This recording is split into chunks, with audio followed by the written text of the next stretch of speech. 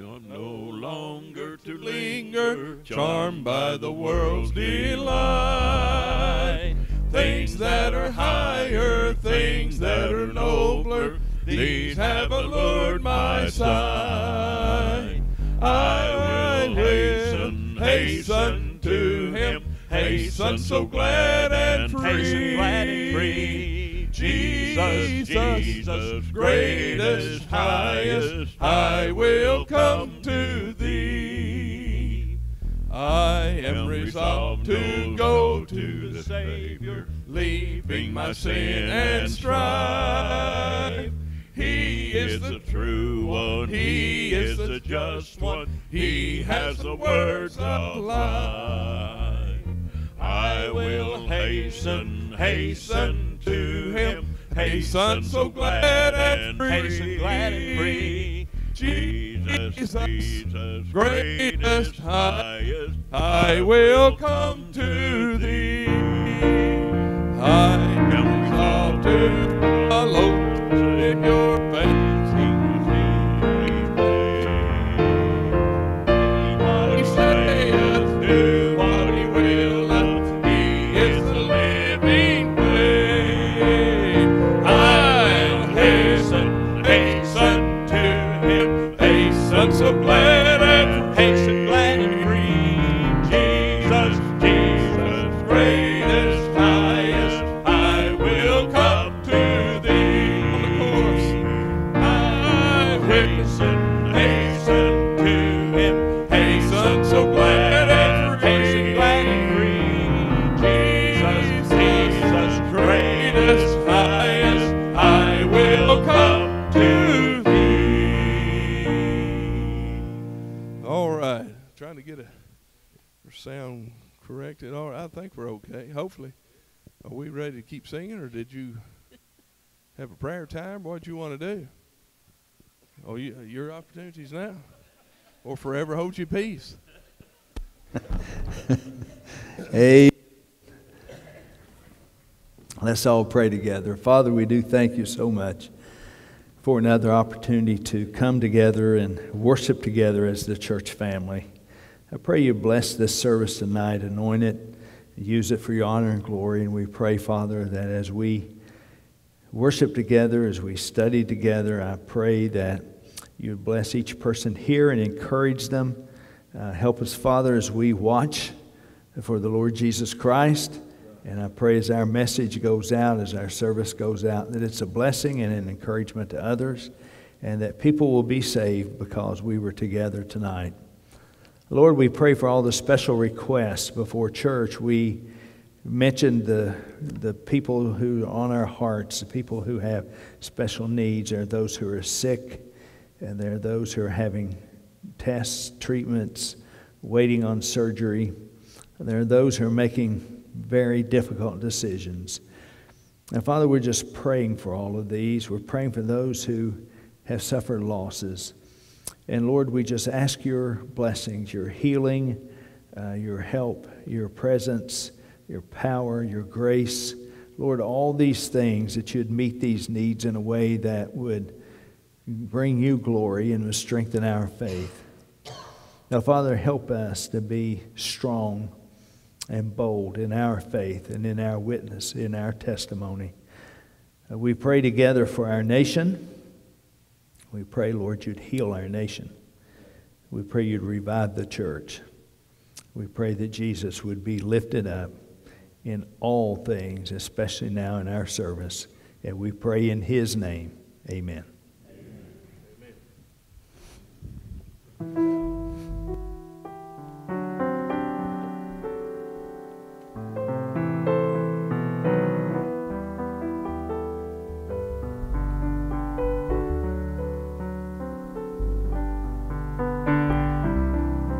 When the gates of my faith are far behind,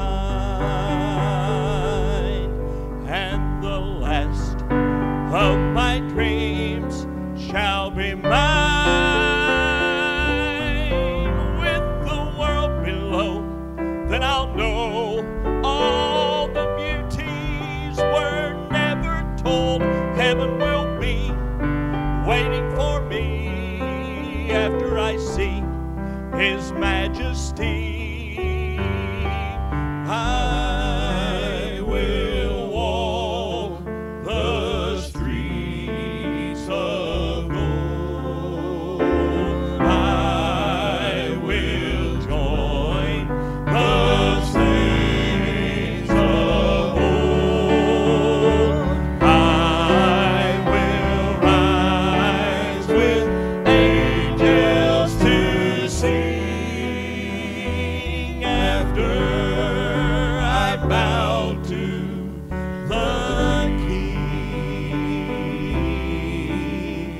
and making my way to the throne. And there I'll stand in the presence of God alone. And there will be royalty all surrounding His majesty, and worthy I'll sing, bending my knee after I bow to the King of Kings. I will walk the streets of gold. I will join the saints of old. I will rise with angels to sing after I bow to the King. I will rise with angels to sing after I bow to the King. After I bow to the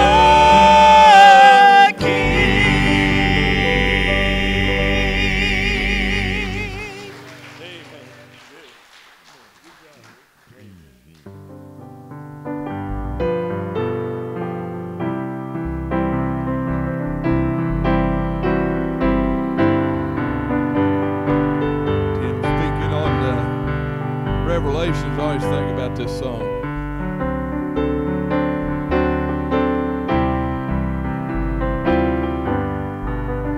I dreamed that I had died and gone to heaven.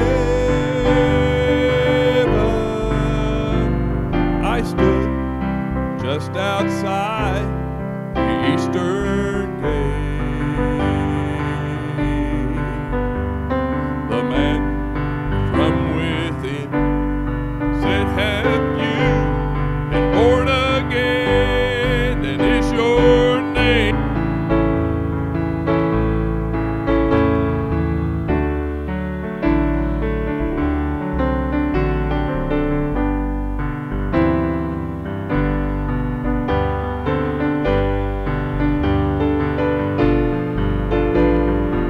Told him all the trophies I had won.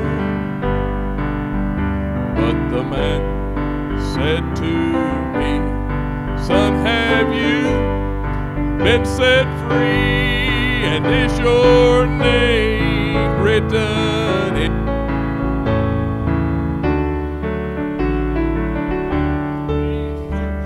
the book again?" I thought my name was there. I went to church on Sunday, but I never knelt in prayer. Please search the book again. It's too late now, I know. Please search the book again before you make me go. And then he turned and left me standing there. I knew that it was too late now for prayer. Oh, my sinner friend, if you want to make it in, your name must be in the book of life. Please search the book again. I thought my name was there. I went to church on Sunday, though I never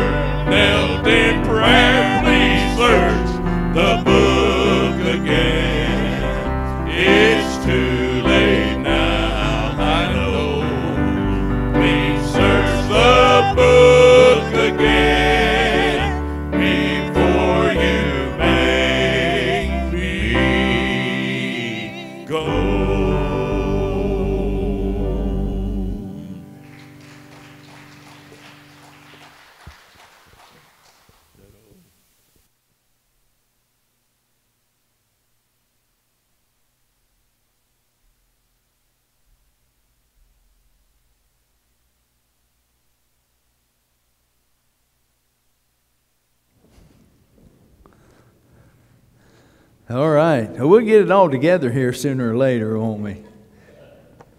Sometimes it takes us just a little while, get everything going. As a matter of fact, just, 5 minutes ago, or just before I was going to get up, Rick said, remind him about the offering.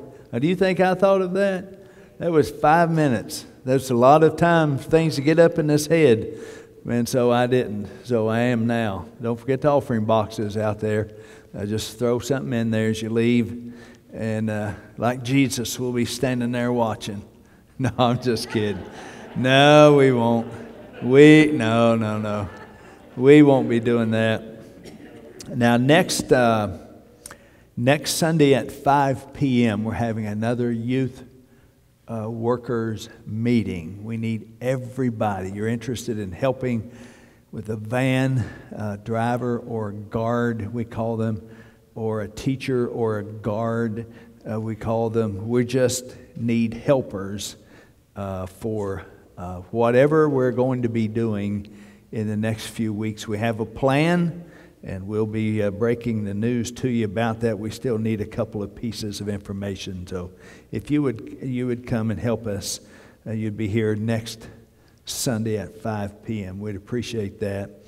And then if you'd like to purchase a brick in memory of your loved one for the memory garden, please let us know that by next Sunday, please, by next Sunday. Homecoming weekend is the 14th, well, not the 14th anymore because we can't have the tailgate. The 15th, that Saturday morning at 10 a.m., we'll have the memorial service. 10 a.m. on Sunday, we'll have our 2-hour extravaganza homecoming service, but then not the dinner. So we'll make it through this one. We'll have a really big one next year. Amen? And we might be in heaven next year. That'd be some kind of homecoming there. Remember this week now, I'm counting on you to pray, to fast and pray. Now, we'll have a lesson from the Sermon on the Mount on fasting, but it's nothing magical to it. Don't make it harder than it is. You're just simply, you have a burden. You have a brokenness. And it's something that it's like you can't eat anyway. It's bothering you. And so you say during this meal time, or you're sacrificing something, and you say during this time, I'm going to pray. And so I'm asking you to read 2 Chronicles 7:14, Nehemiah chapter 1, and then fast.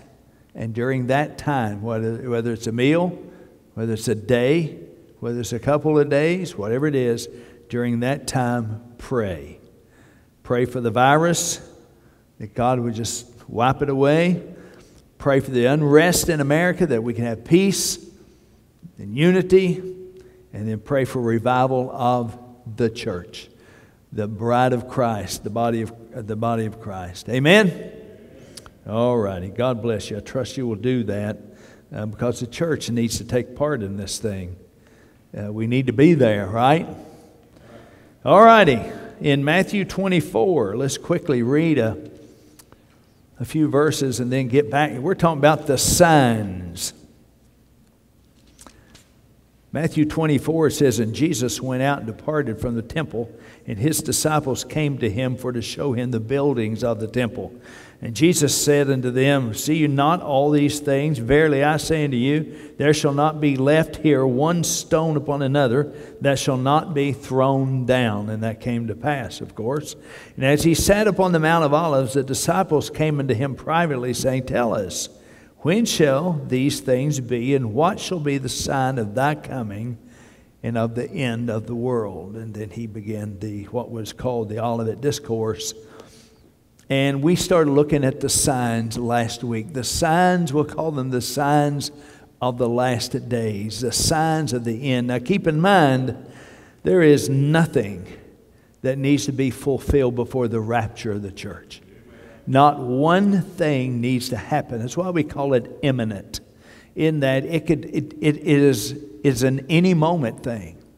When Jesus, he told his disciples, and then when he went back home, They were looking for him to come home or come back any moment then. And so it's been 2,000 years. And of course, there are skeptics, as the Bible prophesied, who say, well, you know, it's been all this time. Where is the promise of his coming? He is. He's coming. He's coming. He's coming. We know he's coming. And so we're looking for him, but these signs are for the last. It's to show us things, the state of the world, the state of the church, the state of Israel, the conditions going on in the last days, pointing to the last days. And so the rapture can happen any moment without anything. I can't tell you. There's one thing. Now, when this happens, he's coming. Nothing needs to happen. He's coming. And it's up to him. And he'll be here, it looks like soon. All right, we looked at Jesus, the apostate church, Israel, Europe, and the revived Roman Empire, Russia and the Russian alliance. We looked at America and the condition of our nation, the perilous times in 2 Timothy 3, the increased travel, increased knowledge, and the days of Noah. As the days of Noah, how they just went on about their lives as if nothing was going on, nothing was going to happen, completely ignoring God's warning until it was too late. And so tonight, let me just go over a few of these, and some of them I'll have some scripture for, and some of them they're just, you need to look at our nation and just see what's going on in our world. Number 11 is the technology in our world. The technology, whether it's internet, whether it's phones, satellites, whatever it is. You think they were talking in Sunday school class this morning, Jim's class. A lot of people had good questions and good comments of, you know, they can keep up with us. They know what's going on. They keep up with you all the time. Today, now listen, today, and Brother Brad, I'll have to show you this and you can figure it out. But today I got a text on my phone. Well, no, it was a message, I guess, on the Facebook, that Sony had deleted or had muted 54 seconds of our program because they're not sure we had a license to play that music. I don't even know what it was, but 54 seconds. So Sony, and you think the executives of Sony are sitting around at a table drinking coffee watching the Bethel Baptist Church program?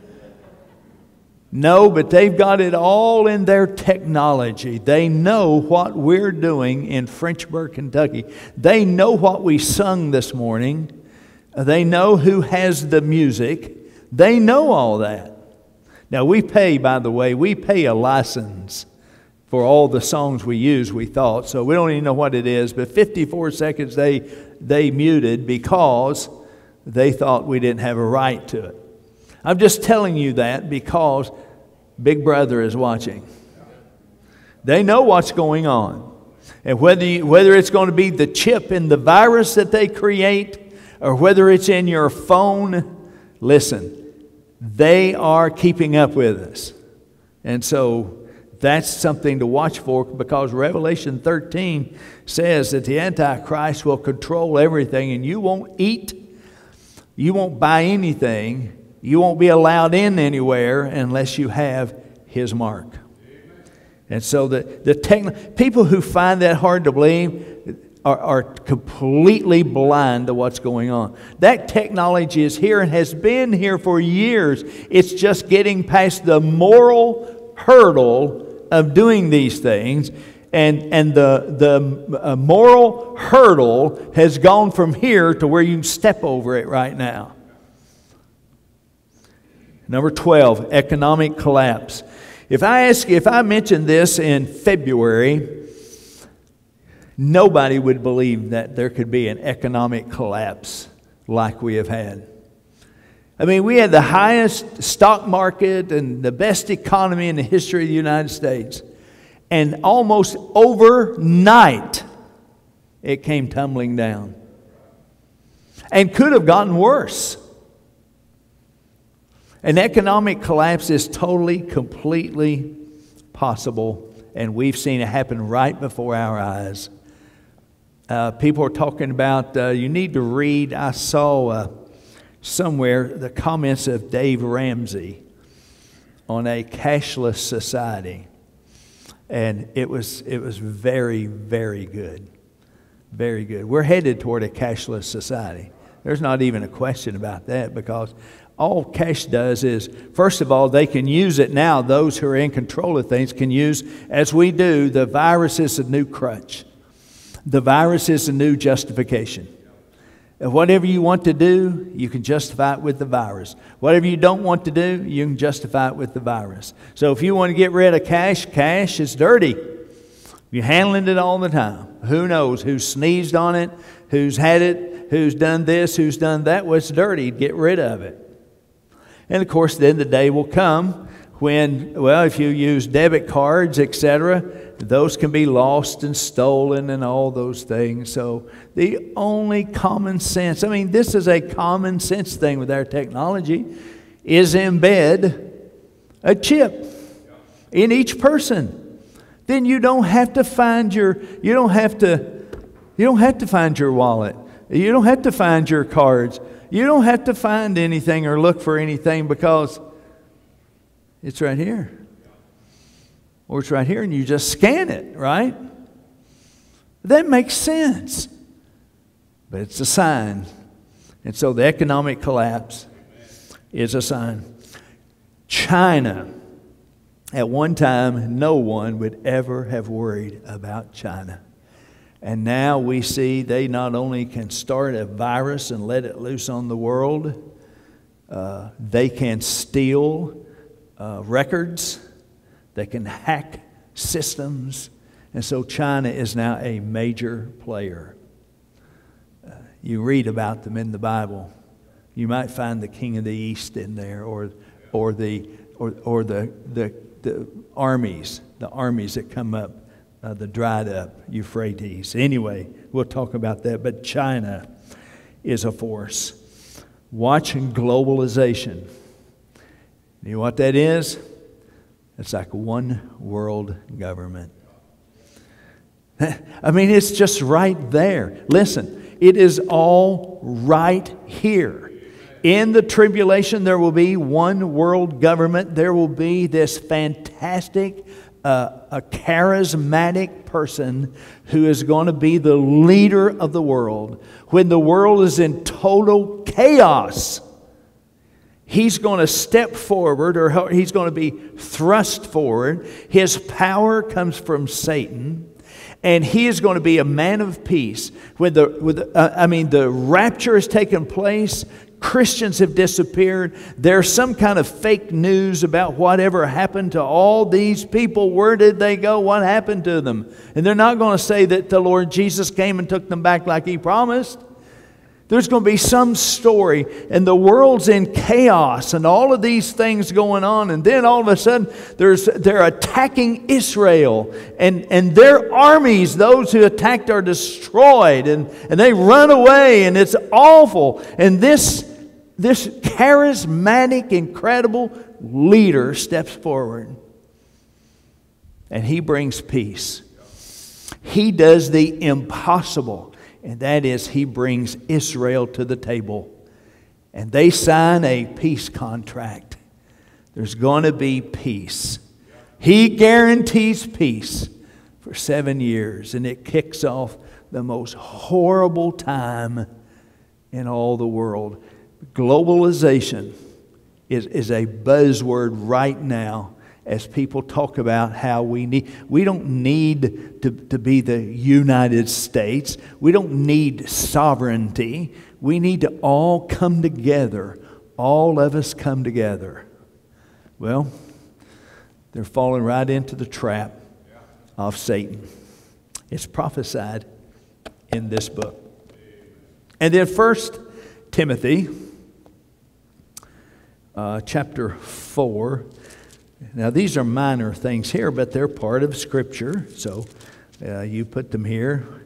I mentioned already about having marriage destroyed as one of the others, but then, as we talked about, the perilous times. But then it says in 1 Timothy 4, forbidding to marry and commanding to abstain from meats, from animals, which God hath created to be received with thanksgiving, and them which believe and know the truth. Now, we all love animals, right? When we got married, part of the deal was 2 cats. Yeah, I love those cats. I love them up on the ridge where they are, but you know, we have gone to loving them, to worshiping them. And we've gone to where it's no longer right to eat them, because you're talking about you're killing someone that's a part of the family. Or some, and again, I know that can. I'm not against that. I'm just telling you how the scriptures even prophesy the little things, that we can no longer have things that God said you can have. I gave you these because they might be an ancestor, or they might be part of the family, or they might be human. And so that's just the way that our society is. The worship of animals, abstaining from the eating of meats. Number 16, radical Islam. Listen to this. Radical Islam. Turn with me to Genesis chapter 16. Do you remember the sin of Sarah and Abraham? Do you remember that? God said, Abraham, I'm going to give you a son. Well, they were old, and they said, Sarah was barren, and Abraham was old, so they were not going to have a son. And so they devised a plan. Sarah devised a plan, and so she sent her handmaiden, Hagar, into Abraham. And he had a son by her handmaiden, Hagar. That was their plan. That wasn't God's plan. And God gave them a son to 100-year-old Abraham and 90-year-old barren Sarah later when it was his time. God always does what he says he's going to do. But because of that sin, because of their lack of faithfulness and lack of believing God's promises and lack of trusting him, in Genesis 16 and verse 9, and the angel of the Lord said unto Hagar, because they are running her away, return to thy mistress and submit thyself under her hands.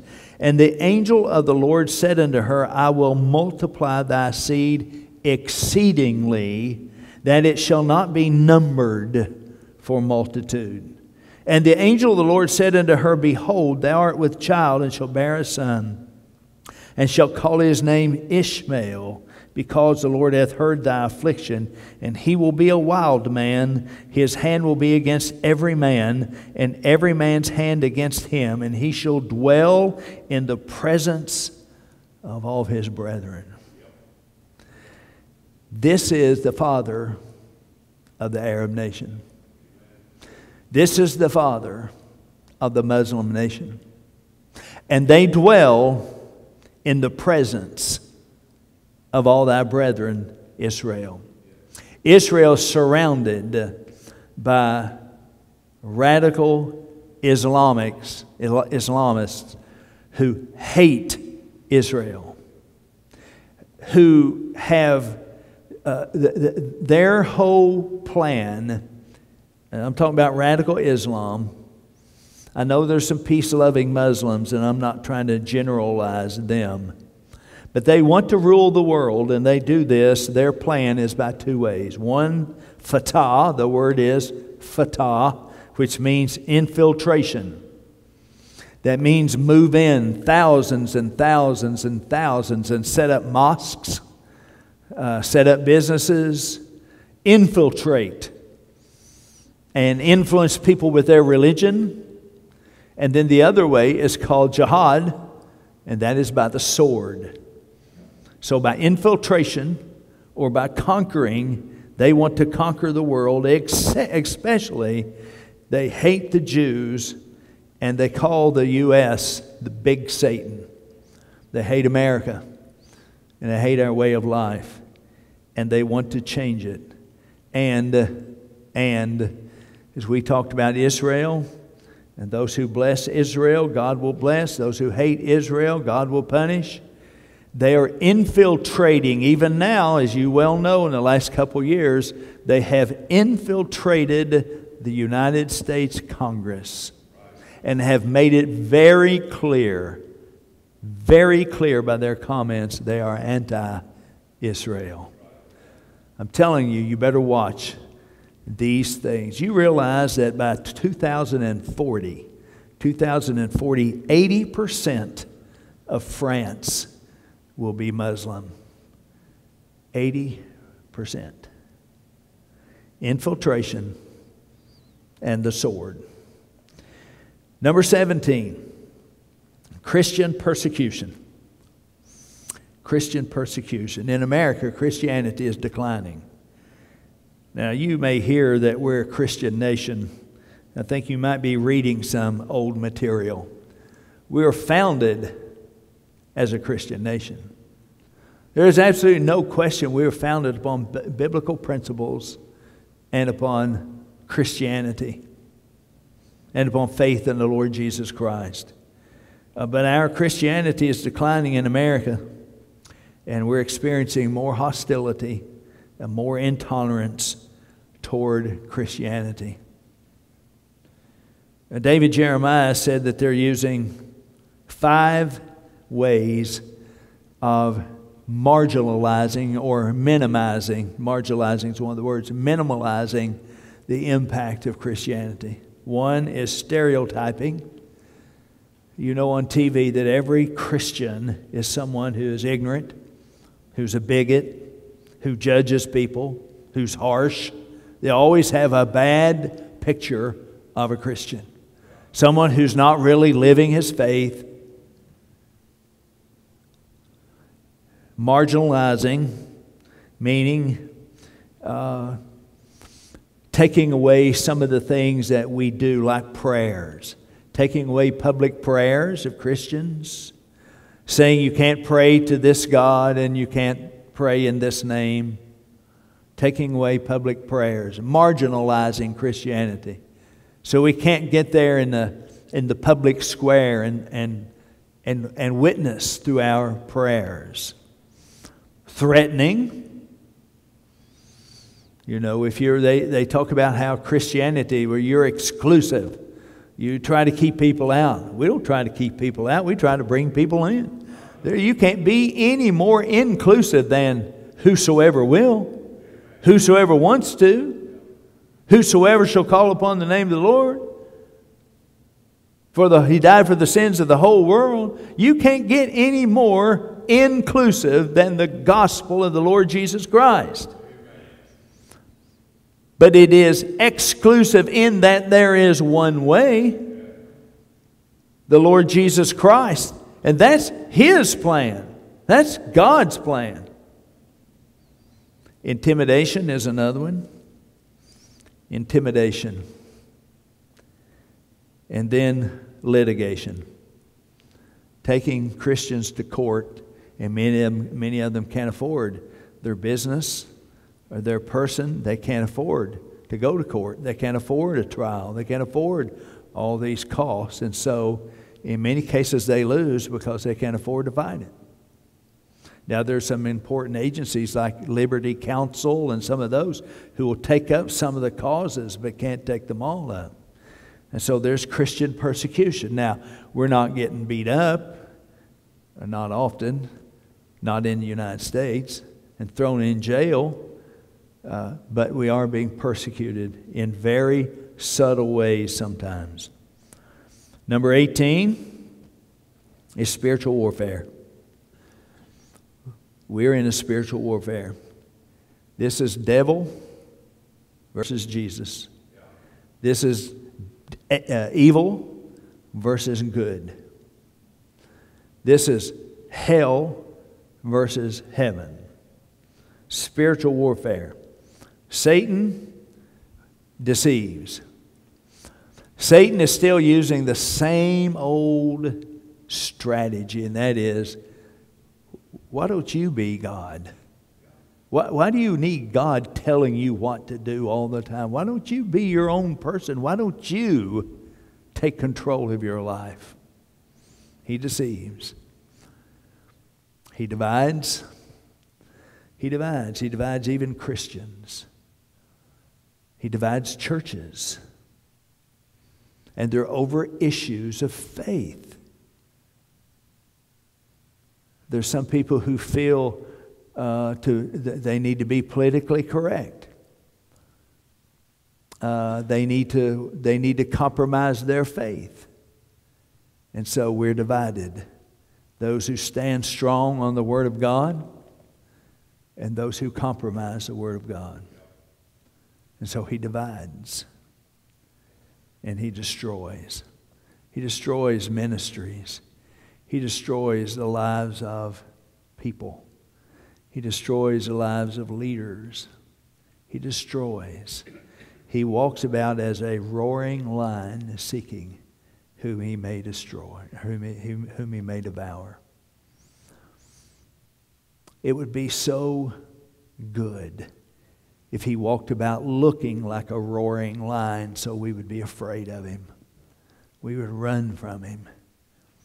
But he doesn't look like a roaring lion. He devours like a roaring lion. He looks harmless.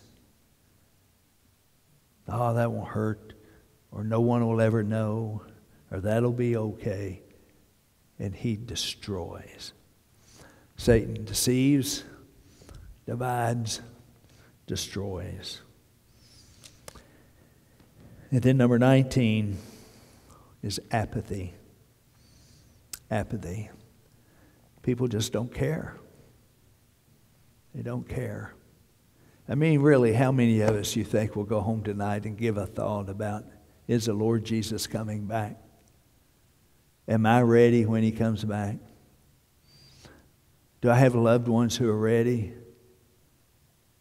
Now, I'm serious about this. There's so many, there's these things, and I've mentioned this before, where we have good theology. We have the right theology. But you would never know by the way we act. I mean, we know there's a hell, but we don't act that way.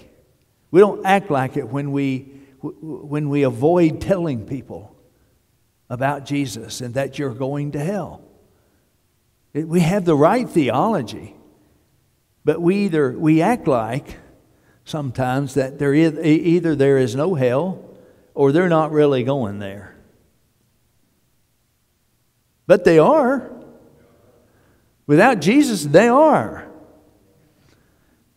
And I know everybody believes that. That's the right theology, but I'm saying by our actions, we deny that. And we all believe that Jesus is coming back. We all believe that. And we all believe it could be any moment, but do we really live like that? Do we really live like that? I'm just saying that sometimes our theology and our lifestyles don't coordinate. Apathy. Let's look at Matthew 24. I'm going to give you a breakdown here that I saw from, again, I believe this was from Dr. Jeremiah. I believe it was. Don't quote me on that.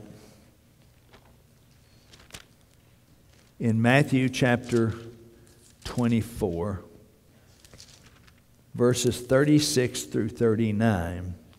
But of that day and hour knoweth no man, no, not the angels of heaven, but my Father only. But as the days of Noah were, so shall also the coming of the Son of Man be. For as in the days that were before the flood, they were eating and drinking, marrying and giving in marriage, until the day that Noah entered into the ark, and knew not until the flood came and took them all away, so shall also the coming of the Son of Man be. That was one of our signs of the days of, as of the days of Noah. He called this a cavalier attitude. A cavalier attitude. Meaning, we just go on about our lives. I wonder if our lessons on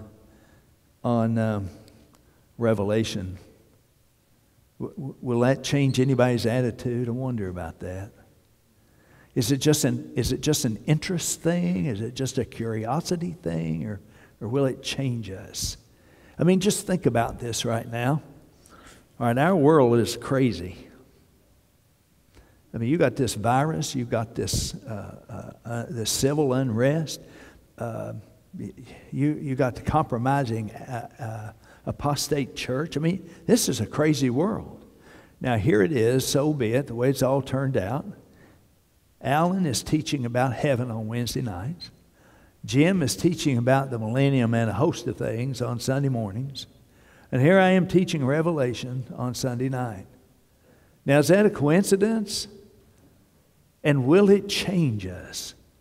Will anybody say, boy, everywhere I turn, they're teaching something about the last days? Well, you think maybe there's a reason for that? You think maybe you ought to kind of give that some thought? We all believe he could come back any moment. We just don't believe he could tonight or tomorrow or next week. I mean, he could, but he won't. Right? A cavalier attitude. And then in verses 42 through 44, watch therefore, for you know not what hour your Lord doth come, but know this, that if the goodman of the house had known in what watch the thief would come, he would have watched and would not have suffered his house to be broken up. Therefore be you also ready, for in such an hour as you think not, the Son of Man cometh. He calls this a careless attitude. Careless. Man, it's careless when you mess with your family. You know what? He said if he had known at what watch the thief would come, well, he would have been watching. Would not have allowed his house, his home, to be broken up. You don't want your family to be left behind. You don't want anybody to be left. Don't be careless with that. Man, handle the Word of God with wisdom. Don't be careless. You know the answer. You know what's going to happen. We want them ready. Amen? And then in verses 45 through 51, and this will be the last thing. Who then is a faithful and wise servant, in verse 45, whom the Lord hath made ruler over his household to give them meat in due season? Blessed is that servant whom the Lord, when he cometh, shall find so doing. Verily I say unto you that he shall make him ruler over all his goods. But and if that evil servant shall say in his heart, my Lord delayeth his coming, and shall begin to smite his fellow servants, and to eat and drink with the drunken, the Lord of that servant shall come in a day when he looketh not for him, and in an hour that he is not aware of, it shall cut him asunder, and appoint him his portion with the hypocrites. There shall be weeping and gnashing of teeth. He calls this a callous attitude. The Lord has delayed his coming. He's not coming. Let's don't worry about it. He is coming. He is coming.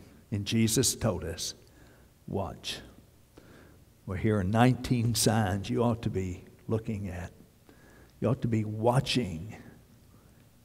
And as they all are coming to pass, it ought to speak to our hearts. It may be soon.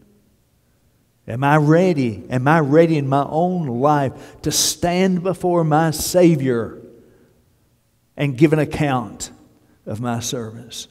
Is my family ready? Are those friends ready that I see every day and never say a word? Hebrews chapter 10.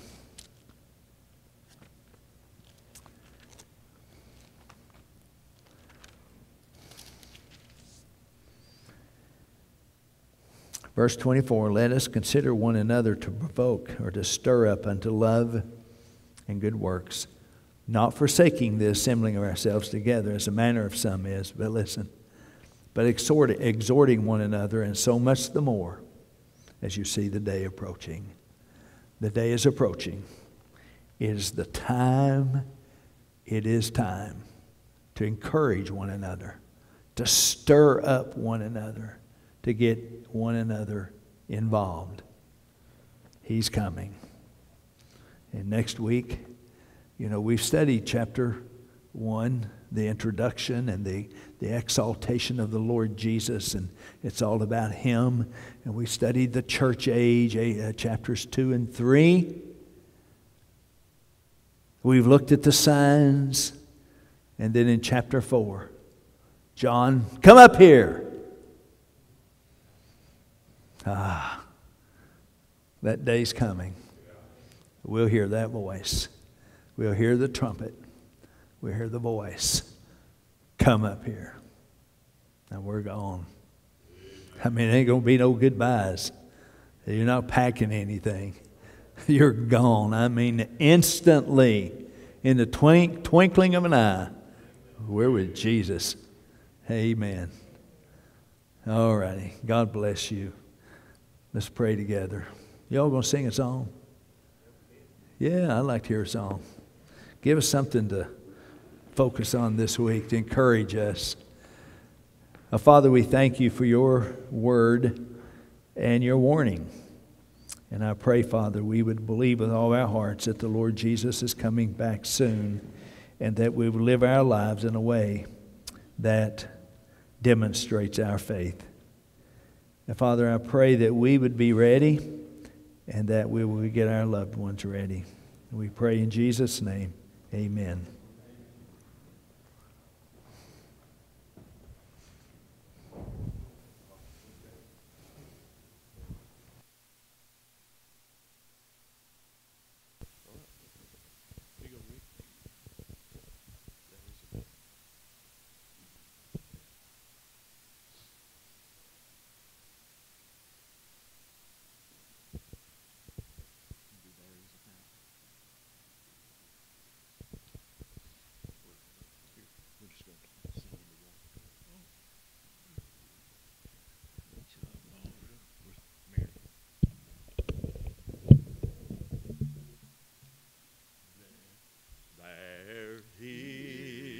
A fountain filled with blood drawn from Emmanuel's vein, and sinners plunged beneath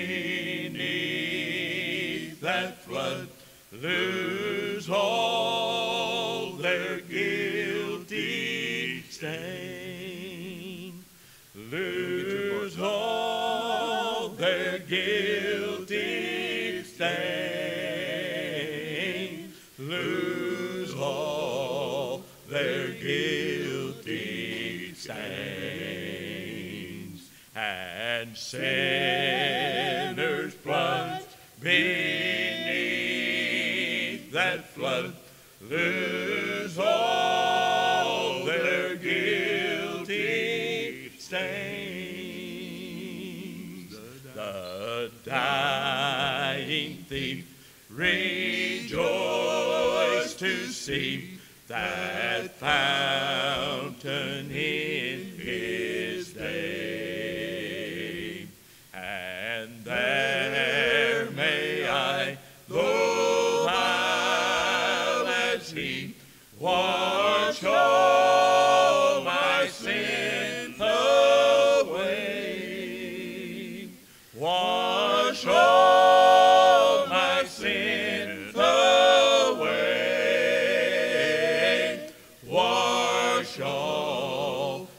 my sin away,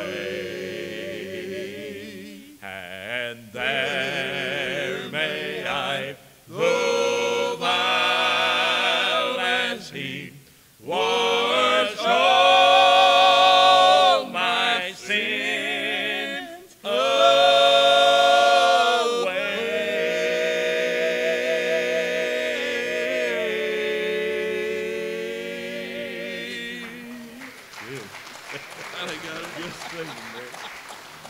All right, God bless you.